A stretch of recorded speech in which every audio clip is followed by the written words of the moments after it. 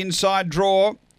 He's generally not brilliant away, and they're on their way. Pace in the middle here from Edison Bale. Electra Rustler back in the ruck early. Diving through, Ready Successor. They go to the first bend and finding the leaders. Edison Bale getting to second. Alexander. It's outside. Ready Successor a couple away yesteryear. Next is Preto Stella. Electra Rustler's a long way off them. Then Black Fesco and Zipping Shadow up front. Edison Bale led from Alexander. Then Ready Successor. Electra Rustler trying to wind them up. In the straight, Edison Bale is clear though. And Edison Bale down to the line. Too good. Second, Alexander. Third, we've got Ready Successor or Electra Rustler.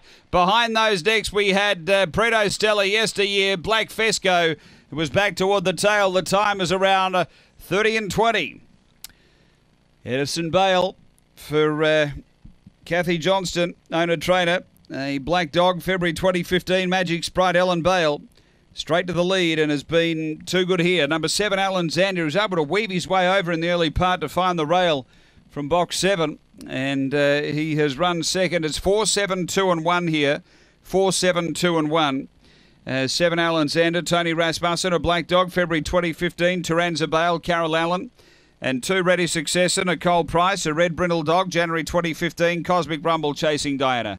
It's 4-7-2-1 after race 7 at Angle Park.